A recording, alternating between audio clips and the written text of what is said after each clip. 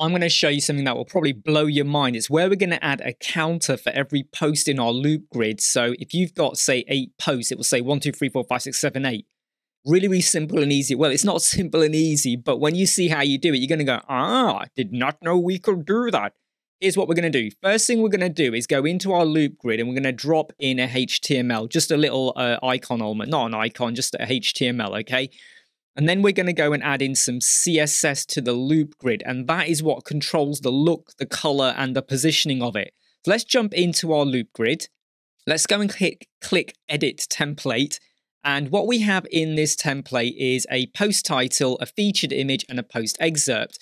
Above the post title, I'm going to drop in HTML, and we're just going to position that to be above. Now, you could get away with positioning it elsewhere, but it all depends on where you want the number. If you wanted your number counter to be at the bottom, then go and put it at the bottom below your post excerpt, or however you've built the template. And here's what you're going to paste into here, this, and that's it. Okay, I mean, that's literally it, span, class, fraction, span. By the way, there will be a link in the video description for where I got this off Reddit. So someone had created the code, and I've gone and taken and adapted it ever so slightly. So this is all you do, okay? Nothing is going to appear though at the moment. So just go and hit save and back. And when you do go, you're going to go, well, there's nothing there. This is where you have to now drop in the CSS into your loop grid. So go back over to your loop grid, go to advanced, scroll down to custom CSS, and then drop this in. And you will now see, and I'm just going to extend this a little bit so you can see what the code is. You will now see that we've got numbers appearing at the top. We are going to modify the positioning of it though in a moment. So that's basically what it does. And you can see here that you can control the size. So if I was to go and change this to be 120, you can see what it's doing there for the font size. The background color, obviously. The border radius, let me set it to be 10. You're now getting a bit of a curved effect over there. The width, if I was to change this to be 20, well, you can see what it's doing, all right? So you can control the font size and the size of the actual, well, the circular bit in a way. So if you want to have it with more padding inside, you could do that, or just leave it as how I've done it as a 2EM.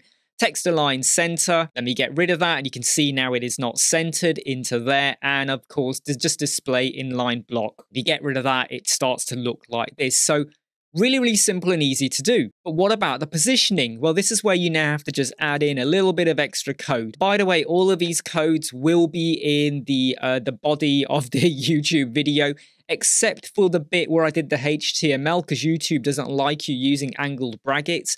So I will put that in the very first pinned comment of the video. So scroll down, go to the pinned comment, and you'll see all of this code.